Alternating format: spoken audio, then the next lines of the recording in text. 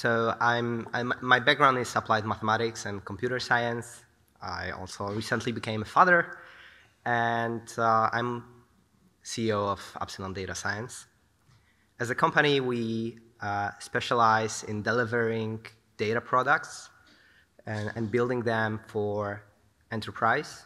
That typically involves nowadays some machine learning work as well. More than half of our work is done with R, and one of our core competencies is building decision support systems with Shiny. This is just one example of our recent work. It's a 100% Shiny dashboard for our package called Quantida. It's an excellent NLP package. And the dashboard itself was developed for Ken Benoit, who's a professor at the LSE, London School of Economics. And even though that tool itself is very powerful, this is not the most advanced dashboard that we've built. We support ourselves with our Shiny packages, and I have some hex stickers with me, so I encourage you to try the dashboard, and if you like it, come get hex sticker as well. And thanks to our experience both in mathematics and engineering, we successfully deliver data products for some Fortune 500 companies. And before I will give you my lessons, our lessons as a company, I want to ask a very important question first, which is, why Shiny? And this question should be asked for every technology we use. And Shiny is no different. There is a sweet spot of projects that Shiny is a perfect choice. And to find that sweet spot, we need to look at the alternatives. I remember very well when I won our first project with a Fortune 500 company. And it was just after the meeting when, at the video call, they shown a PowerPoint slide with an idea of a data tool that they've wanted to create.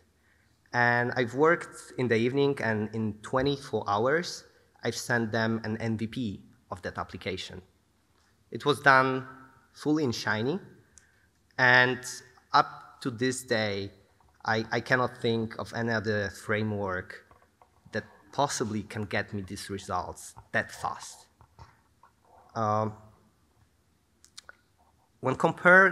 When we compare Shiny to spreadsheets, you get a lot of benefits. Definitely more beautiful UI, automation. You can run jobs in the background. You get the scale. You get shared resources.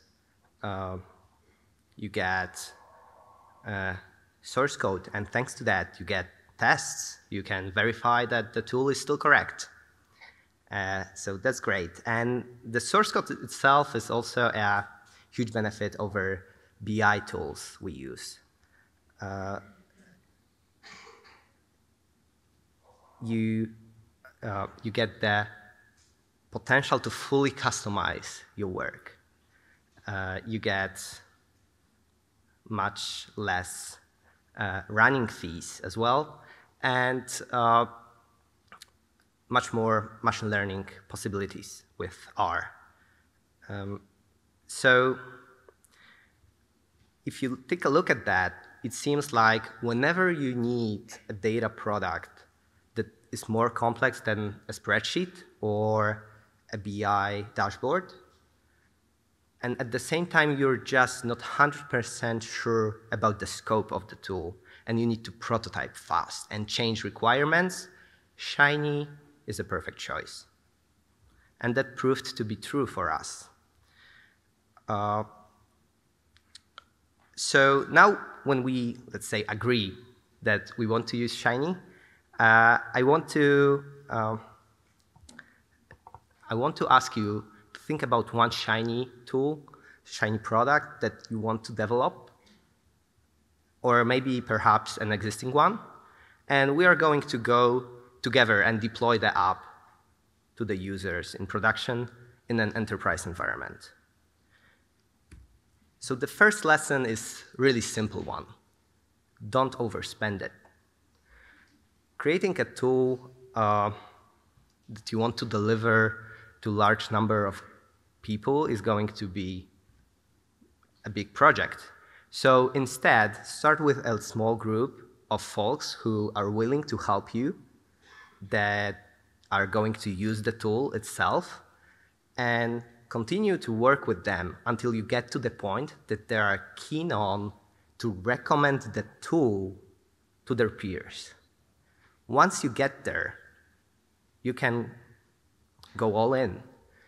But this is really crucial because if you build a tool without speaking directly with the stakeholders, your users, you are going to build something that's not useful. You will not have buy-in from the user. And basically, you will create a huge project that is not useful in the organization, and which was quite expensive. Second lesson, good architecture. Architecture can be, when done well, can bring joy to our life and also simplify our lives. Same with code. If we use modules to separate the logic to smaller independent parts, this allows us to maintain the code more easily and also to verify correctness of the module. You can extract business logic and run tests to verify the business logic is correct. You can extract heavy computation. This can be done as a feature or a REST API, or maybe even you can precalculate the values before running the app. And last but not least, you can also load the data from the database. If you load data to your Shiny app on the server, or even worse, if you load the data for each session of a user, yeah, that's not the way to go if you want to scale. Third lesson, tests. So ideally, we want to have a right mix of tests. I've seen engineers, but also business folks, having love-hate relationship with tests. They love to have them, but they hate to create them. And yeah, the key here is understanding that tests pay off when done well. So you need to have, the largest group is having very simple unit tests that verifies only basic concepts of the logic, and then less and less of more complex tests until you get to the point of just a few end-to-end tests.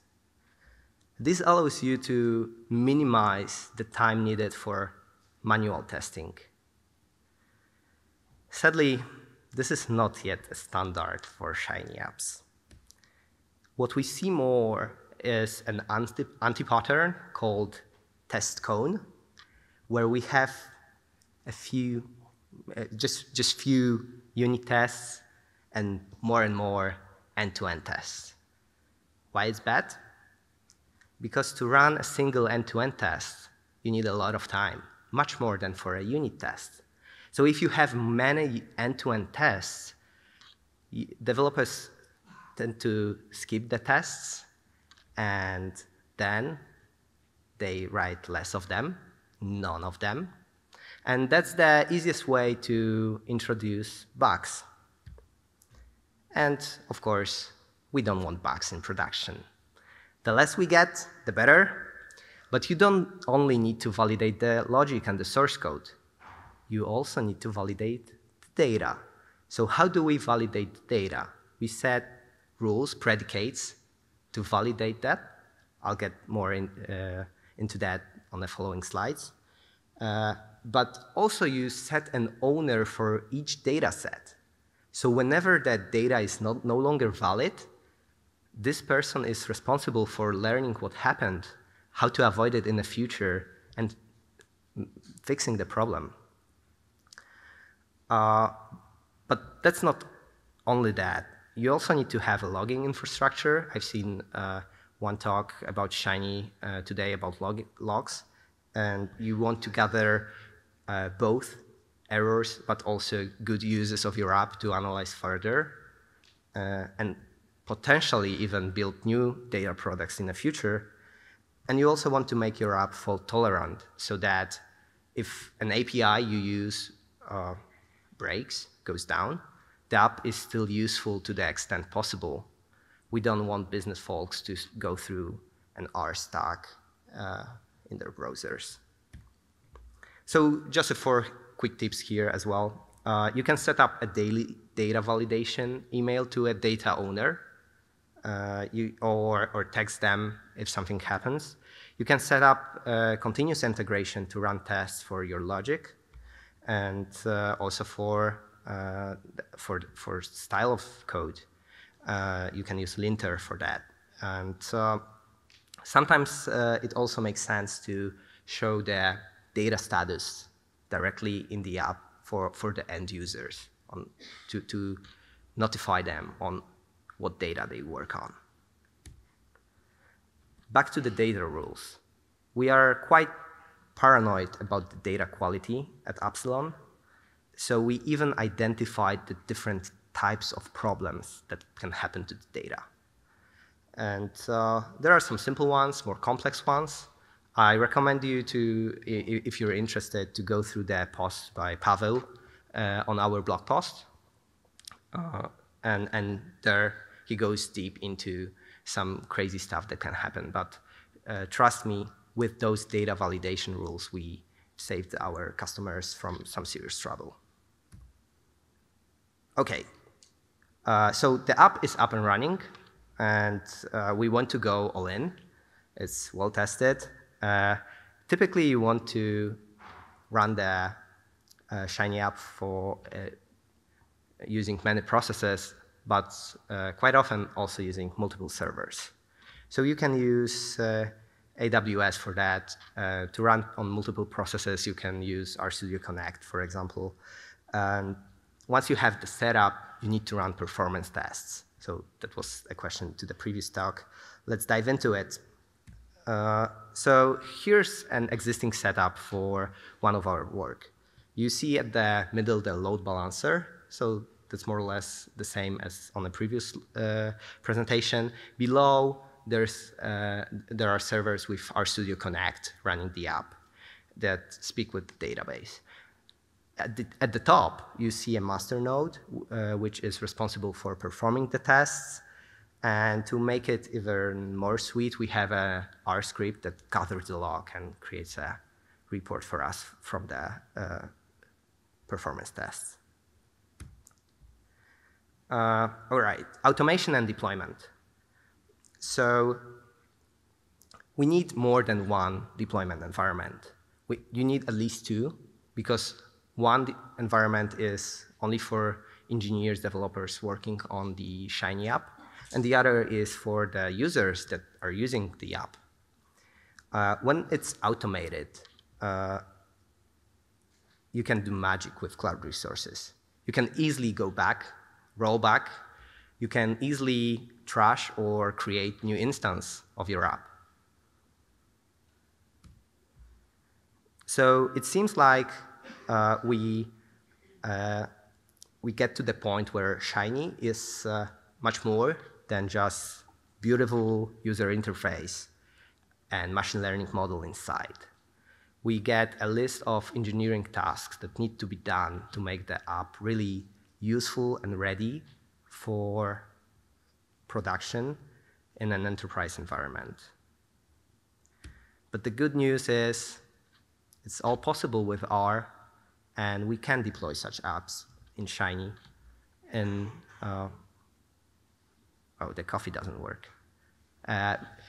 Anyway, we can deploy Shiny apps in very large deployments for hundreds of users, whole departments. And we can make them bulletproof as well. I'm happy to answer your question. I hope some insights are going to be useful for you. And If not now, then I'm happy to chat during the break.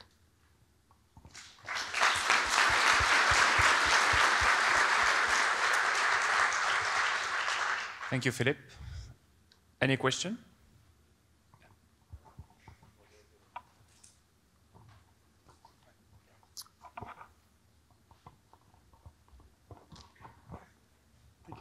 Thank you for the talk, really interesting. It was super cool for me to see someone talking about style checks. It's something we are not currently doing, but I really want to do it, not just for Shiny, but just in general. And I was wondering, where do you guys do it? Do you have, like we use Jenkins, for example. Is this something you do in Jenkins with the hook for GitHub? What is your suggestion? All right, thanks for the question. So typically we do it in several moments. So you can do it in your IDE. That's a really simple solution. But then you also need to make sure that the code doesn't get to the master or develop and so on. So you want to have the same checks on your continuous integration. So you can do it in Jenkins, in any other continuous integration tool you use. But it's important to set those checks in many places, like pre-hook in your Git configuration, continuous integration, and so on. Yeah. Okay. I want to congratulate you on a great presentation. And I have a question about testing. With previous project, I struggled a lot with making tests. And especially integration tests seems hard to me. And my question is, what's your approach to integration tests? Mm-hmm. So we have an internal solution. We currently are in the process of discussing if we open source it or not. But basically, we can run each Shiny module as an independent component and test it. So we test on a component module. And in terms of integration tests, so that was an answer for component tests. For integration tests, the setup is similar to unit tests, but we just check the larger chunks of business logic. Mm-hmm. But to do it, we need a definition of these big chunks, yes? And it needs to be up to date always. Yeah, so yeah, that's that's something you need to agree with the rest of the team, I suppose. Because in Shiny we don't have a standard. Like the framework doesn't define how we develop the apps, and now we have new frameworks coming in. So I believe that the trend is going to be that there are multiple ways to write the app, and depending on what you agree as a group of engineers, then the definition of what an integration test is might differ. Okay, thank you. And maybe one more about front-end test. I want only to ask if you use R Selenium or something else. I believe we use Puppeteer, but even though I'm a technical person, I no longer work directly on the project, so I can pass the question to my team and answer on Twitter. Oh, thank you. Okay, thank you, Filip. Thank you. If you have other questions, you can meet Filip after.